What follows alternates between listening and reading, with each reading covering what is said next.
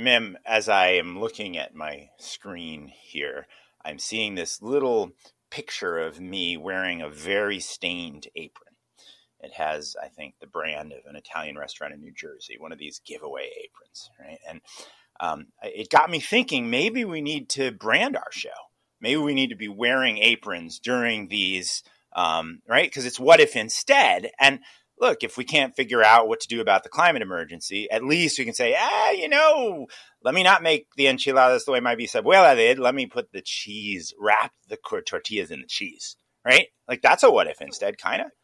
It kind of is, although I feel like the aprons, it's going to go too far. We're going to get memed in all kinds of bad ways. And I don't think that's a good thing to be like, here's the show, here's us in an apron, like next to the Eiffel Tower, or I don't know. It just seems like it could go Amelie or something like that. So we don't want to be cooking up a new future. You think it's too much? Know. Yeah. I mean, there are food science companies, right? Consumer product boardrooms where I think the whole discussion is just hours about whether you should wrap the this and the that. We have an investor who says that at beverage companies, a new flavor is considered extremely innovative. I think our guest today is going to make us think beyond the new flavor as we get into our theme of what if instead. So let's get going. We have a very exciting guest today. We do, and she is definitely more than just a new flavor. So she is an associate professor at the University of Massachusetts in Boston. She is a state senator for the great state of Rhode Island. She is the founder of a nonprofit. I mean, she's just amazing. Her name is Meghan Kallman, and we're very grateful to have her here today. So thank you for joining us, Meghan. Thank you so much for having me. So good to have you. I'm Alejandro Crawford, the one with the blue. My co-host, Miriam Plavin-Masterman, is the one with the green. And we're on a mission to make experiments of your own feel as normal as watching videos on the phone. Welcome to What If Instead, the podcast. Meghan, I admit that early this morning, before I had basic motor functions, I was dipping into two of your books, both of which are on exciting and very different topics.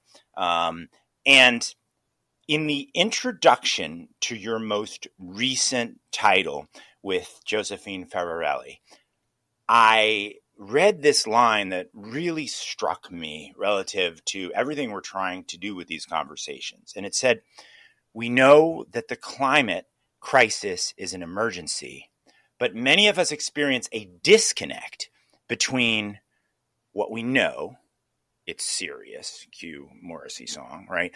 What we feel, an ambient sense of dread, and what we can do about it, we wish we knew." This really made me think, partly because I've been listening to this book by Avash Javanbach, the brain scientist, talking about how each of those questions is processed by a distinct part of our brain, some parts of which we share more with other mammals. So it really made me think, because we're obsessed with this idea here of the urgency of what we're facing, whether it's climate or another challenge, and the agency of creating experiments to do something about it. You really made me think, wait a minute, there are these multiple impulses at play. So can you talk to us a little bit about those and how they relate to the urgency and the agency? Yeah, absolutely. That actually, you picked up one of the paragraphs in that book, in that introduction, that I actually really like for the same reason, because I think when feelings get big, right, and for most people who are on the younger side, feelings about climate change are huge. You can't go through a day without being pelted by terrible news, right, about all sorts of systems collapse, right, imminent systems collapse based on environmental collapse. And that's a lot to take in at once. And so what we often will see in activists and non-activists alike, right, is this sort of like scrambled experience of like panic, which is not the place from which we either get the best agency or the most sort of effective strategy, right? So in that book, we really make an argument for separating those things out, right? We all know the climate crisis is bad. We actually don't argue for spending a ton of time down rabbit holes reading frightening climate news. Like people need to know the contours. We need to know what we're up against. But more information often does not lead to more agency. What often leads to more agency, sort of taking stock of what your feelings are, and then also finding a place to plug in meaningfully at whatever sort of scale or environment or, opportunity is a good fit for your skills. And so we're certainly not advocating that like people should stop feeling things about the climate crisis. That's not realistic. But what we are saying is that if we make space for our feelings, we then will often find that we also have more space for action, and we have more space for coming together to create meaningful connections with others who are also interested in action, and seeking out the bigger levers that change our political and economic system in a way that creates a more sustainable future for everybody. Ma'am, I would love to try to relate this to some of the research you do about distinct cultures that lead people to innovate or make change and how that relates to those around them. But before we do, can we zero in on this idea of panic that you mentioned, Meghan? I'll never forget, I grew up in an age of heightened fear of nuclear war, which maybe we're in that age again. We just don't think about it that much. And I'll never forget, I had a cassette tape with what back in the 19th century we called auto reverse, right? So one side of the cassette would play. It was very exciting. You had auto reverse, and then you didn't have to get out and turn it over. It would go to the next side. And it was a Beatles tape, probably some bootleg I had copied from someone. And it turned over minutes after the first side had played, and it opened with the song Back in the USSR, which opens with this plane landing, right? And I had the volume on inappropriately loud.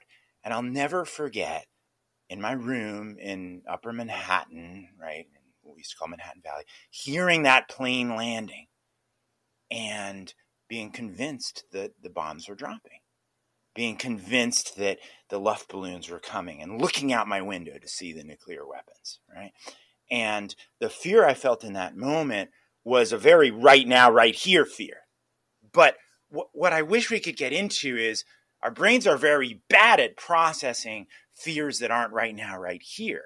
And yet that's exactly the space you're studying, isn't it, Meghan? Can you talk to us about what brings the climate crisis to us in the way my silly story about the tape brought a nuclear disaster to me? And how does that relate to this question of agency in your experience and in your work? Yes, absolutely. And I will say that, I come at this from an organizing perspective, not a brain science perspective, but there's a ton of resonance, right, between what you're describing and what we find.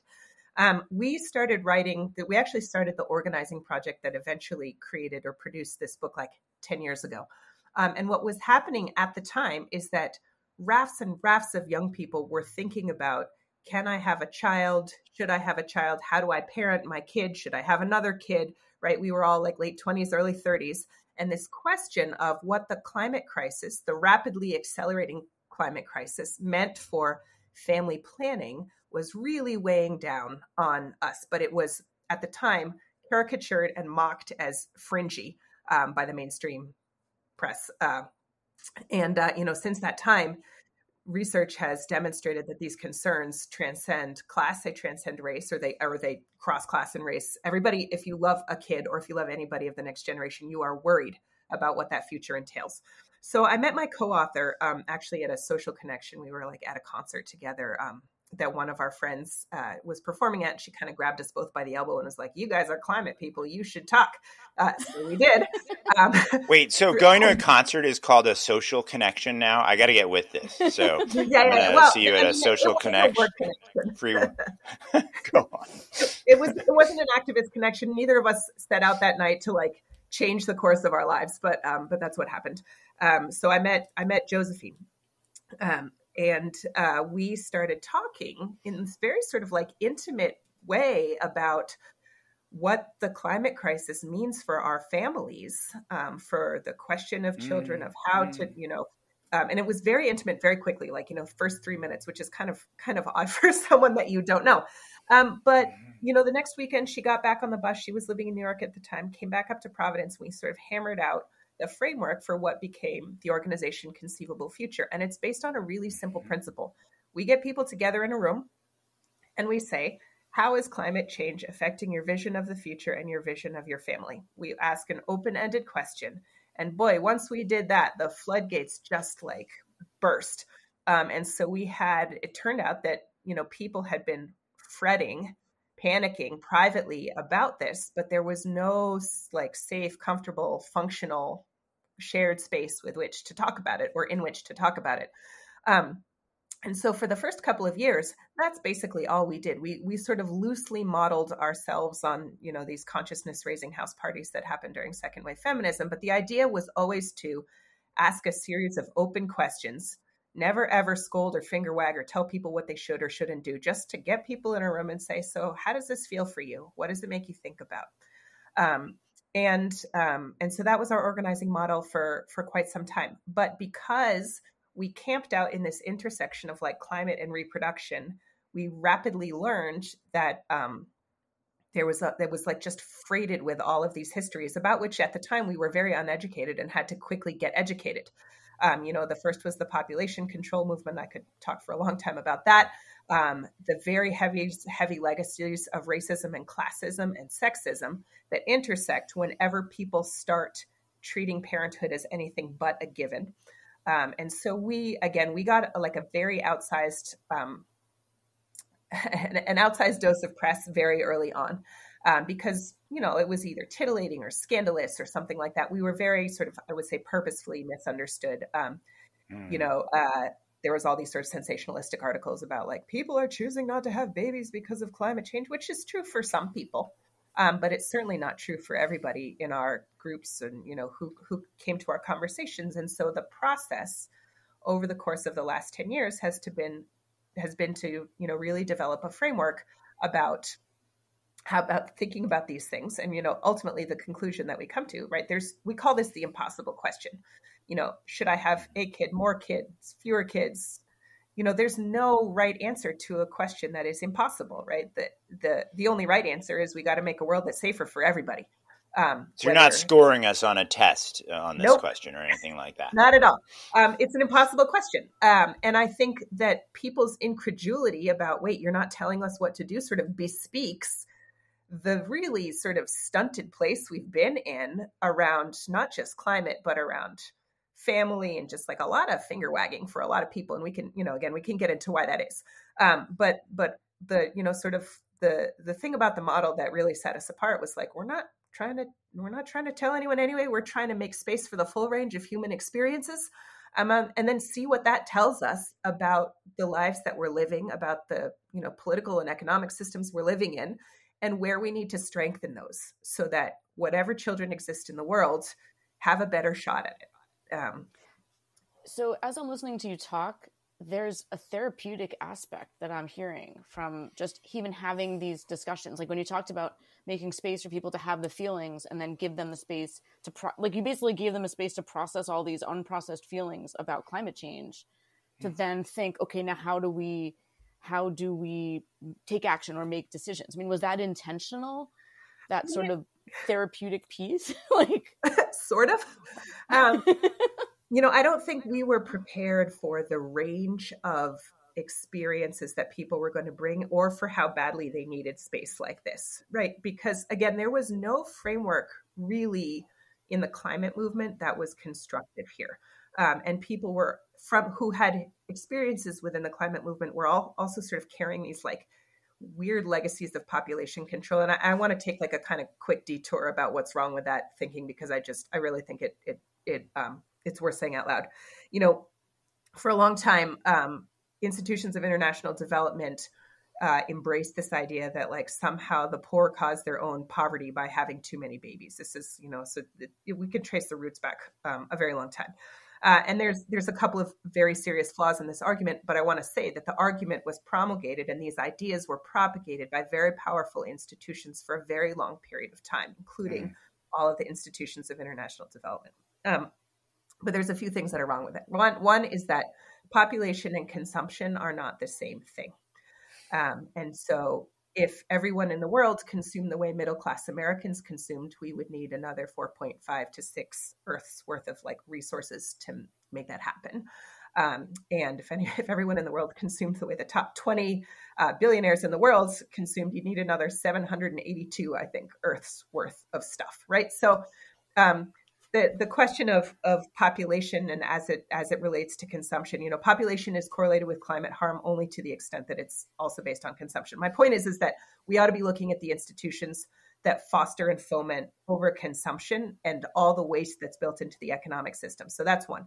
Two, the legacies of sexism, racism, classism, those intersecting legacies within the population movement should make any one of us suspect about embracing any of those ideas. Or suspicious about embracing any of those ideas. As recently as 2017, a judge in California was offering to shave time off of people's sentences, prison sentences, for undergoing voluntary sterilizations, right? Like there are all sorts of problems with how this idea has been implemented. And then third, arguments about population just point the finger at the wrong place, right? When we were doing a book talk in New York a couple of weeks ago, there was some guy, he raised his hand and he was like, well, but won't more population make bigger cities, and bigger cities are climate damaging? And I had the opportunity to trot out an example from my home state of Rhode Island, which is the most beloved place to me. And also we have a real problem with parking lots. We have, I don't know, if not most per capita, but like some of the highest. This is like a no offense, but it's beloved, but our parking lots. Go ahead. Our parking lots are terrible, right? And the point is we have too many parking lots. The city is not zoned to encourage density. So again, we could fit plenty more comfortable, safe, affordable, green, spacious housing if we chose to prioritize transit systems that minimized parking lots, right? So it's not that population, Rhode Island's population has actually been shrinking. We were worried that we were going to lose a congressional representative because our population was getting smaller. So again, the question is, why is it so easy to like try to force mostly women, but women and birthing people to have more or fewer babies in service of some crazy ideology than it is to look at the systems from parking and zoning to banking that make the world so unsafe and that bake in this massive amount of waste. So that was my population detour. That detour gives us a very clear answer, which allows us to just close the conversation here because we've solved all the problems, which is we need to find 782 Earths, right, in the next 18 months, I think. So per quarter. No, I'm just kidding. So even if we don't, okay. We're Thanks, good, everyone. right? That was awesome. Okay. Thank you. Yeah. This is Meghan Kallman, author. So Conceivable Future. So seriously, I wanted to, you articulated this amazing question when you were first talking about these gatherings that you convened. How is climate change affecting your vision of the future and your vision of your family? Did I get that right? Yeah. I mean, sometimes we ask how it's affecting your reproductive life. It's the same idea. Right. Right. I mean, what strikes me about that question is really two things, which is one, you're bringing this abstraction, climate change, right, which isn't an abstraction if you're facing a wildfire or, the rivers are rising and you're having to migrate. But anyway, you're bringing this generic idea, climate change, right? Climate change has no scene, it has no plot. It's just words into the future and my family. And that to me is something worth stopping and thinking about for a few minutes, because if we go back to urgency and agency, I think, and Mim's point about that being an experience that first just deals with how things are affecting me, maybe we're drawing a line that I don't often hear drawn between these feelings of malaise, right? Back to those fear responses. Am I freezing? Am I fawning? Am I fight or flight? To think, well, how are we going to decide on our own terms how to respond to this? Down to, well, let's get rid of some parking lots and build housing, right? So you're really making us think. But the other thing that you've done is you mentioned that when you first did that, the story was sensationalized. And so I'm really interested in your experience of narrative shifting, right? How we can reframe some of these narratives to kind of put power back in people's hands to be asking, okay, what if instead we respond this way? Yeah. Well, what if instead on this one was, what if instead we stopped scolding people, guilting people, nudging them, shaming them for their feelings of fear around a very real threat. And instead, we created some systems of solidarity that didn't focus on like your reproductive life as the site of your political action, right? That didn't focus on the number of children or, the fact that their diapers would circle the earth by the time they were potty trained. And instead, we focused on how do we make the systems better, more inclusive, fairer, more just for any kid that arrives. So that was our... Sorry, Megan, go ahead. I have a bad habit of talking with you, native New Yorker, right? In the third sector, you talk about paternalistic forms of organizing, right, as opposed to clientele and activists and others, right? So it's interesting because as you spoke, I was like, oh, she's trying to switch us from these paternalistic models to others. But please continue. Yeah, we're trying to really, the narrative shift has taken a very, very long time. I mean, we were on the fringe for quite a while.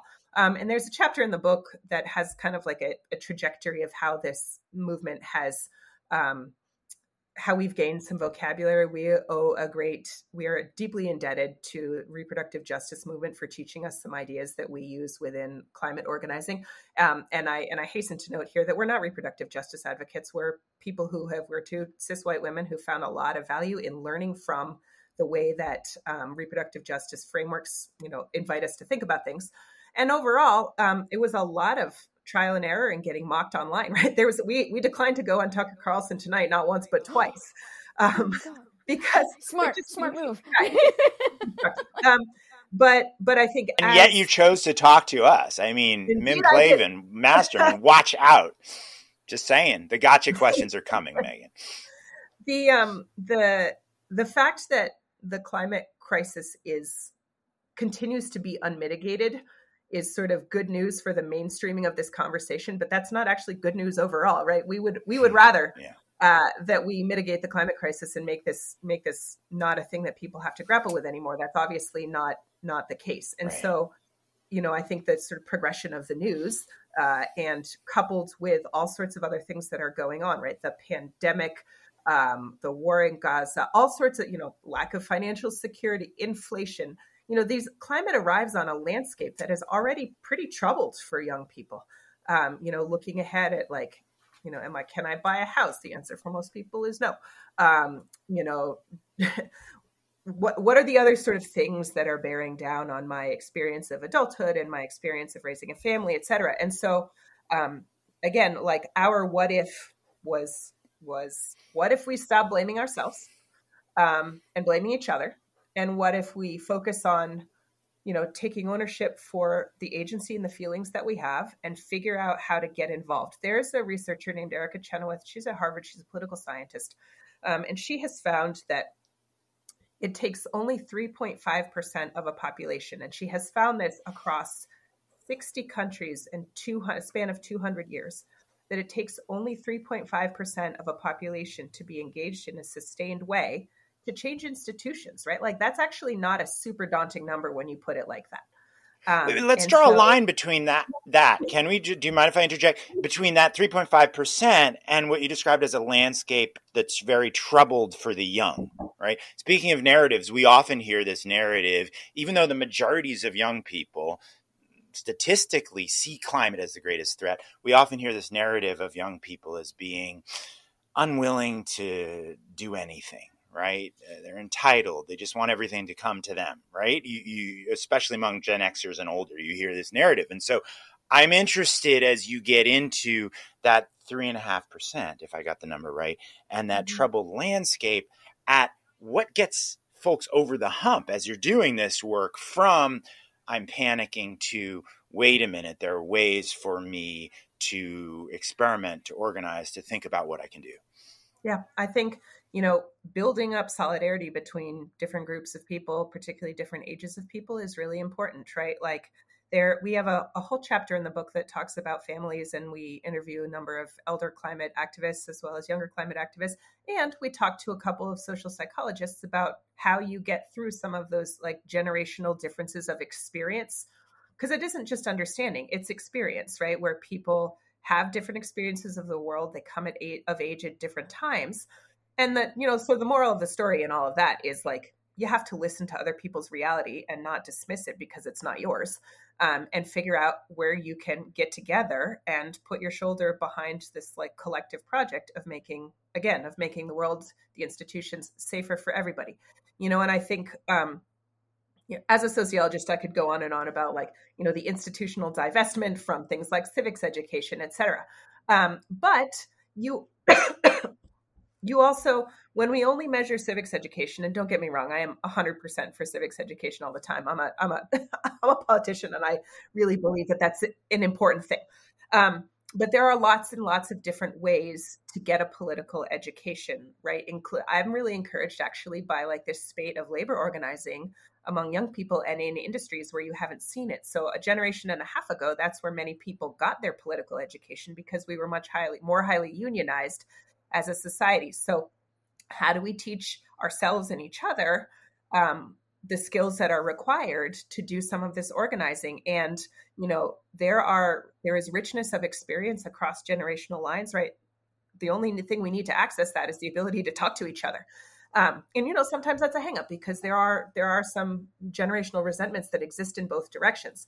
But again, we are all members of families in one way or another. We all know people older or younger than us. And those are skills that can be built.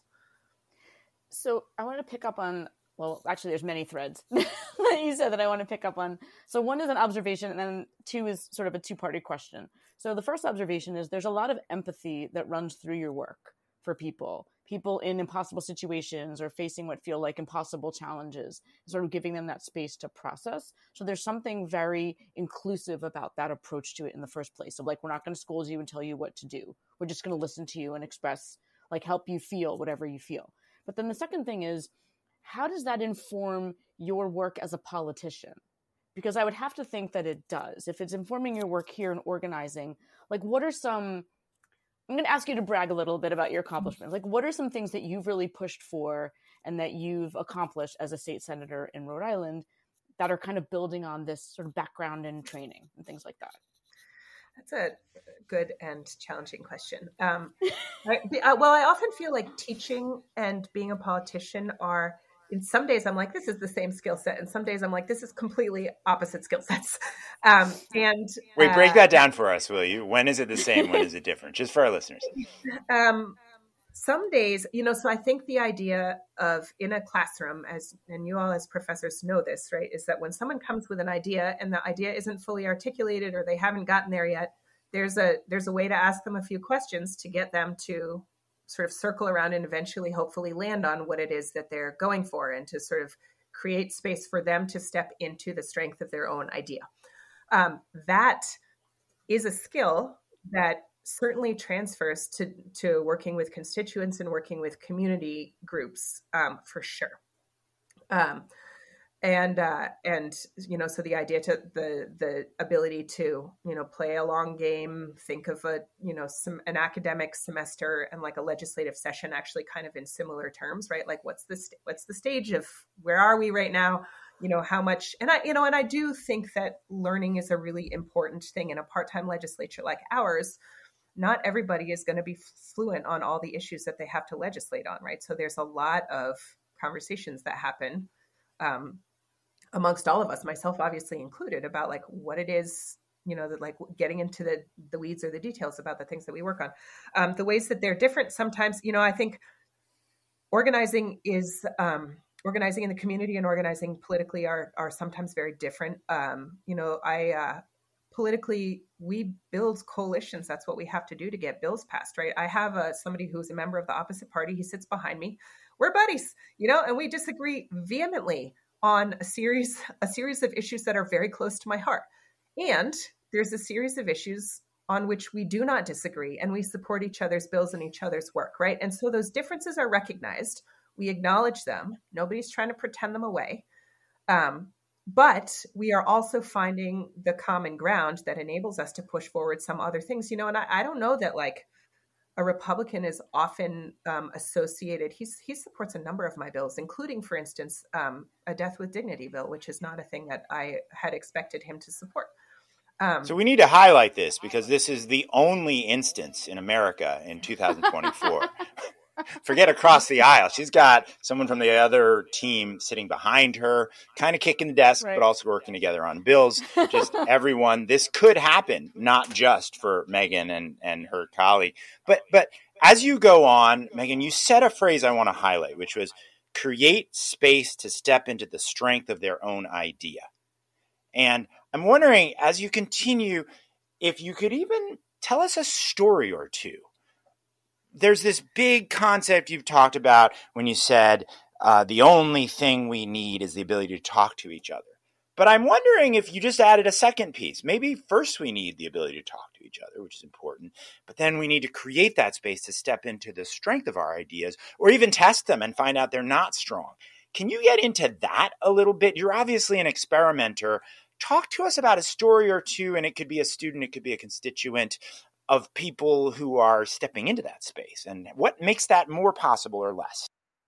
Yeah, I think what makes it most possible is meeting each other with curiosity, right? Even if my practice for myself is when someone says something that like appalls me to the core, that my first question is always something like, tell me more about that. I want to get them to tell me a little bit more about where they came from.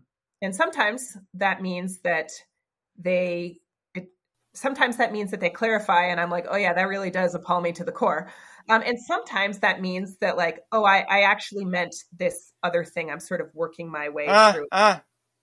That's great. Caitlin Flanagan has this thing, what's the best argument for the other side? Right? That when you're making your point emphatically, you should always ask that question. I think she got it from her father. So talk to us about this meeting each other with curiosity. I know I'm kind of interrupting the flow, but I'm kind of excited about where you're going. Right. So I had an interaction with a gal who works in the service industry in my district the other day. And she knows that I'm in the legislature. She's a couple years younger than me, probably. And we have the presidential primary is open, early voting is open, all of that kind of stuff. And we were just chit-chatting and I said, so, we now have early voting across the state, like you can go do that. And she goes, well, I don't really vote. I prefer to make my change through other mechanisms, right? And as a politician and as a sociologist, I was like, oh my God, but that's the wrong answer, right? That's totally the wrong answer. There is nothing that I will learn or that she will learn if my first reaction is, oh my God, because then I'm sure to further conversation. This is the thing I'm going to remember most from this conversation. I will learn nothing if my first reaction is, oh my God, it's brilliant. Can you tell that to my mother, please? Okay.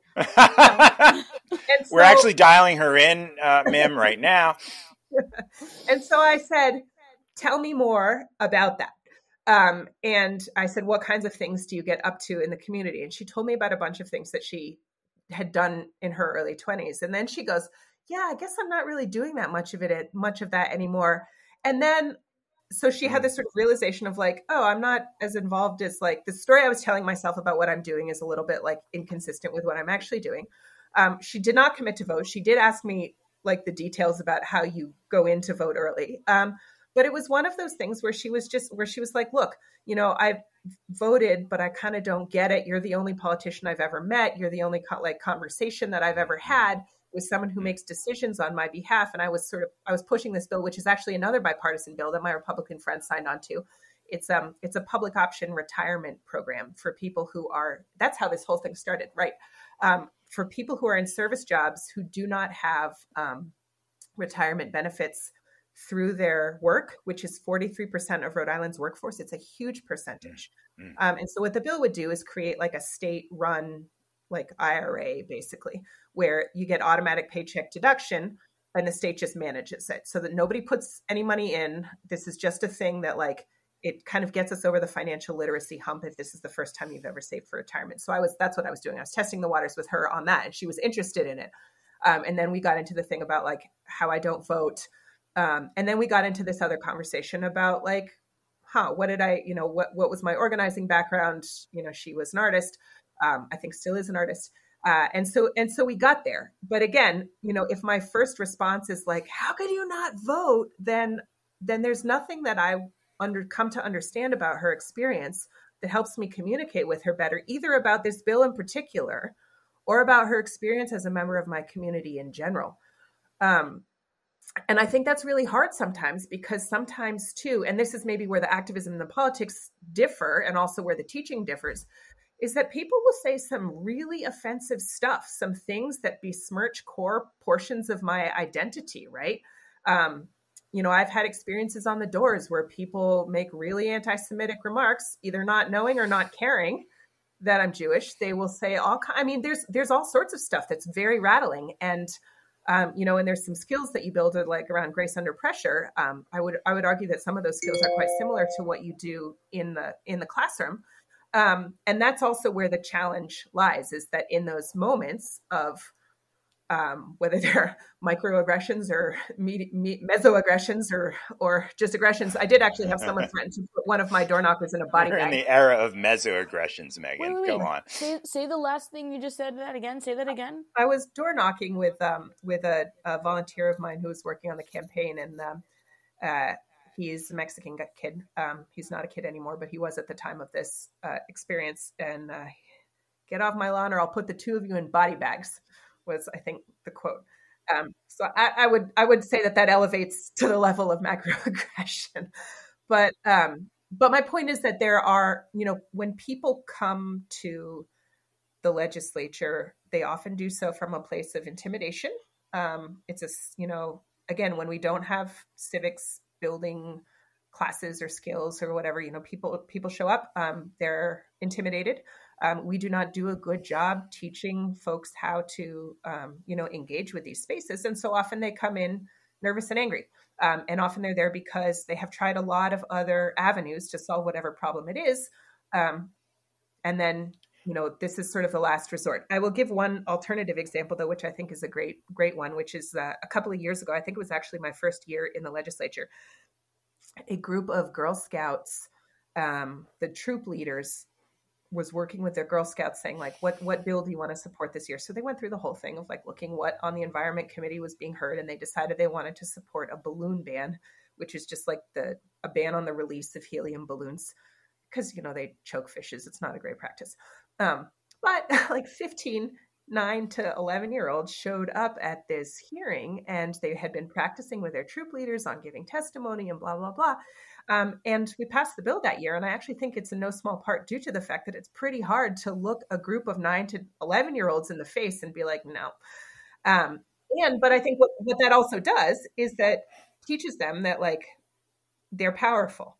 And so these are skill building processes that, again, we're sort of accommodating a lack of those in our educational systems over the long term. But Rhode Island's a little state, right? Like most people in the state can get to the State House within an hour. Like I could walk there if I wanted to. And so relative to some other places, like for instance, Albany, it's quite accessible to the majority of our community. And I think that's a really beautiful benefit. And so we're, that's a thing I think about a lot. But anyway, all this to say that, the teacherly skills, the sort of hard-nosed negotiating skills, they come up at different times.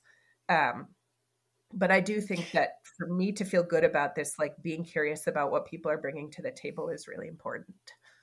You're bringing me back to these parts of our brain when you contrast.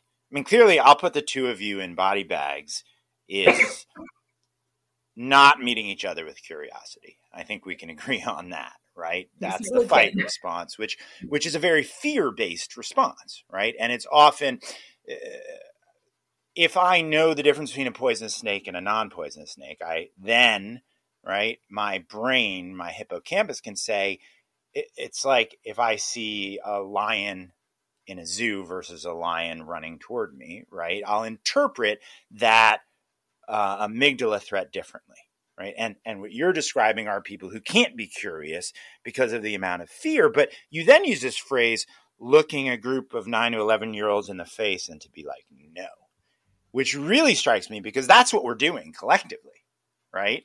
All over the planet, there are people, whether it's that you're like, yeah, I'll deal with converting over to net zero in a few years, right? At your company, in your community, you are looking 9 to 11-year-olds in the face and being like, no. right? You are skewing them. So it's very interesting where you kind of bring the availability heuristic to bear there, where you're now looking them in the face, and then it's much harder, right? So what you're making me think about is the differences between looking you and your Chicano neighbor in the face and threatening to kill you, right? Versus having a conversation in which we're curious about your opinion, versus whether we even care about you when you're young and you have no influence yet. So you're truly laying these alternatives out. And what if I could just ask one more piece here as I try to reflect on what you've painted. There's an old song by They Might Be Giants, and there's this line, I feel like a hypocrite talking to you and your racist friend, right? And I feel as if you're giving us a little bit of a corrective, right? Against, like, obviously you can feel like a hypocrite if you say nothing, right? But you're saying, no, wait a minute, we kind of got to talk to you and your racist friend, right? We kind of have to have that conversation. And that's an idea that I think is different from the purity-based approaches to anti-racism that we often hear about. 100%. And I think there's two pieces to that. I do not think that purity politics, just sort of as a heuristic, get us very far. But I do recognize that people who are on the receiving end of the worst bits of it ought to maybe be spared by their compatriots the ugliest parts of that work, right? So if somebody's making like utterly offensive remarks about some piece of my identity, maybe that's a part for my buddy to go talk to them. And if somebody is making offensive remarks about some piece of my colleague's identity, then maybe that's on me. So I think the question is switching off, right? Not making the person who is on the receiving end of the racist or the sexist or the, anti-Semitic or whatever remark. That's not their job. That's somebody else's job. But I fully, agree with this idea that there has to be an off-ramp, right? Like, people are not going to change their minds if they don't have contact with different ideas. It's not a realistic option. And this is where I'll say that, I think the discipline of sociology has some growing to do a little bit because of the way that we determine, right, like good and evil. Here's another example. I got an email from somebody the other day who was arguing that we needed structural change, which is not an assessment that I disagree with, but also then in the same breath sort of like dismissed all state level legislative policy as not structural. And I was like, my friend, now where do we think structural change comes from? Like, structural change is executed in a series of interlocking steps, or it comes about as like a byproduct or an artifact of like war or natural disaster, which is not a thing that I wish on anybody. So there is a role for grunt work. There's a role for the very unsexy grunt work. And there's a role for really purposefully trading off who is doing what grunt work so that we protect the most vulnerable pieces of each other. But I absolutely disagree with this idea that like somebody is, because somebody says something really problematic that we shouldn't just like never spend any time on them. They're going to stay in that place unless we figure out how to build some bridges, right? Like, my Republican colleague, he and I are never going to agree about abortion, but we're going to agree about a couple of other things that are really important to the state. Including, he actually voted for an access to contraceptive bill that I put through last year, right? Like, me not talking to him because he and I disagree on a thing that is core to my political values gets me and him and neither of our constituents anywhere, right? And I'm not mincing my words about how I feel about the right to access contraceptives and abortion healthcare, right? But it is my job to build coalitions with people who will not agree with me 100% of the time, all the time. That makes me a good politician. And that's not everybody's cup of tea, right? Like, that's hard work. And again, people say things all the time that I just like kind of cut me to the quick. And again, right, like, we need to stick up for each other so that it's not always the person who's sort of most offended or most hurt by something that's going on. But absolutely, we have to talk to each other's racist, sexist, anti-Semitic, otherwise bigoted friends all the time. That's how we build a culture of better understanding, of more justice. We don't do that by not talking. Mim, this makes me think of our conversation with Nico de Klerk, the founder of the B. Nelson movement in South Africa, who talked about your worldview enriching my worldview and liberating my mindset. He described an explosion of positive energy, right? And this conversation makes me think. During that conversation, Mim and I were like, wow, we need to hear this in the US. Makes me think that you're actually going into a very similar place. Now, Mim, I know you had, I think, 90 questions and we have 12 minutes or something like that. So I'm going to use this beautiful mute function because I keep getting excited about what Meghan's saying. Yeah. I mean, okay, so I have, again, observation leading up to a question. I can't help it. That's just how my brain works. So when you talked about how people feel intimidated and scared and angry coming to interact with the institution of the legislature, I can't help but think that that's on purpose, that the legislature is not designed for people like them. Like many institutions, it's designed for like middle class and upper middle class people, even the institution of education and how you access the institution, sort of the comfort with accessing and advocating is a relatively like middle class and upper middle class cultural value and norm.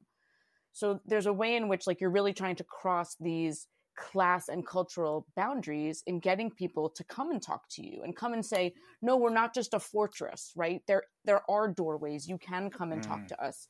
Even though I think there is a message they're receiving that's a real message of like, you're not welcome here, right? So that's just sort of a general observation.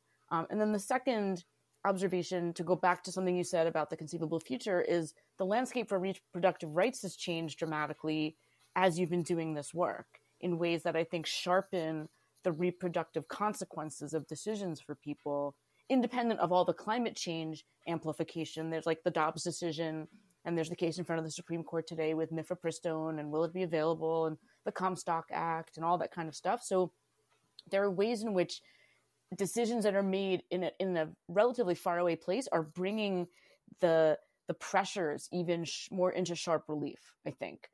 And I guess so that's sort of where my question is going, is like, how has that transformation of the political landscape changed the work that you guys are doing around this intersection of reproductive rights and climate change? Yeah, absolutely. So first, a comment about the legislature.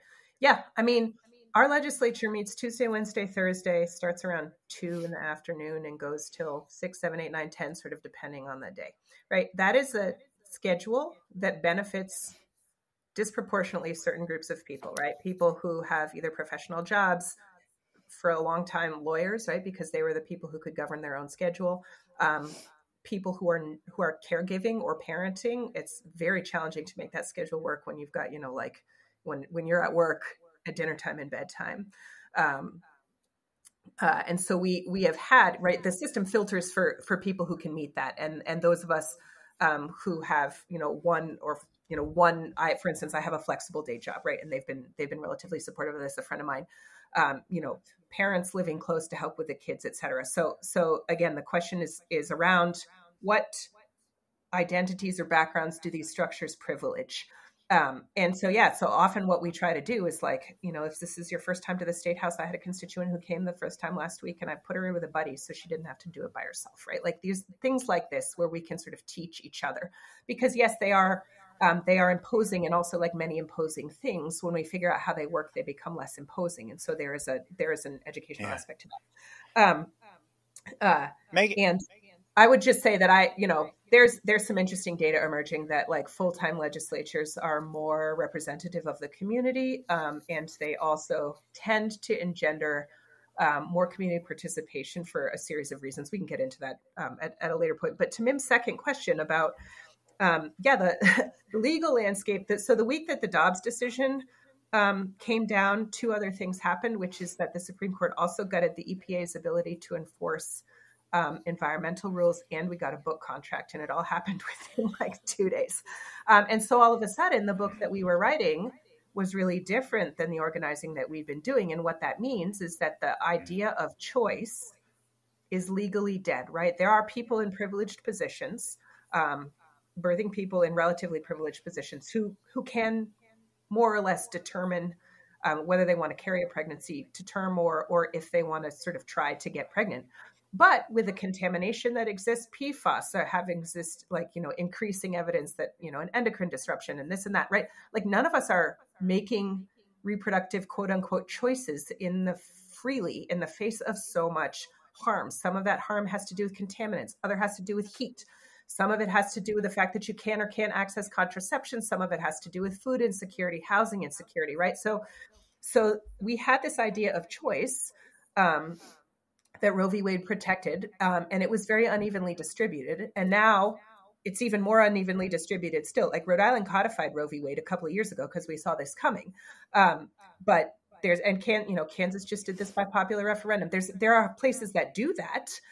But now there are funds, being created for people to travel from parts of the country where they cannot access an abortion to other places in the country where abortion is legal and safe and accessible, right? And so it's creating this whole different set of reactions. And that was a tremendous blow. Like the blow both the EPA blow and the Dobbs decision are tremendous blows. We've got more news that we can await in the next day or so. But I think too it has made some of these conversations very practical. The other time that I was thinking about that is, reproductive rights being under attack, particularly in Texas, right around the time we were experiencing a Zika surge, right? So Zika, among other things, causes very, very severe birth defects. And so people were being forced to carry pregnancies to term, pregnancies that or fetuses that didn't have a chance of surviving, or a very low chance of survival, and leaving people in a real bind, right? And so this stuff, as climate change intensifies, all of these other effects are also intensifying, including healthcare resources that get strained in emergencies, so things like disasters, floods, etc. There's considerable evidence that when people are displaced, sexual assault increases. Menstruating people have a much harder time taking care of their physical health. There's particular danger to birthing and breastfeeding parents, so the whole thing gets amplified. We don't have to look far to see climate expressing itself in various different ways, right? It expresses itself in increased asthma rates and in heat waves and in water crises and in PFAS and in whatever else. I have a bill to a comprehensive PFAS ban, which is aimed at getting PFAS, which are these, they're called forever chemicals, out of our water. And I had a neighbor come testify in support of the bill last Wednesday, a week ago. In fact, he's a rabbi. But he told this story of infertility that he and his wife had experienced. And they had seen a number of fertility doctors, and all the doctors said, well, we can't formally say this because the research is not totally substantiated yet, but it's PFAS. Get PFAS out of your home. And so they went on this big purge, and they were wealthy enough to be able to do that, right? Throw away their mattresses, change their cookware, etc.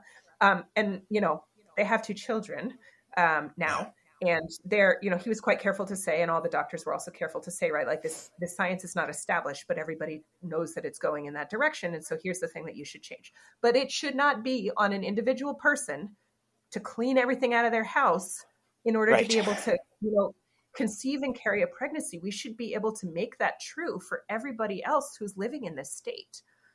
Right. We don't have to just be on the blogs about how you can find expensive products. Which year did Patagonia take the PFAS out of its rain jackets or something like that? But just in our last couple of minutes, Mim, you make this point that, Meghan, you've really brought us to in an interesting way when you say climate change is a public health crisis. And I think in many ways that takes us full circle, where climate change isn't just this sort of abstract thing happening to the earth as we might have described it as, in the IPCC report in 1980 or something like that. It's in all the ways you're describing, it's a public health crisis.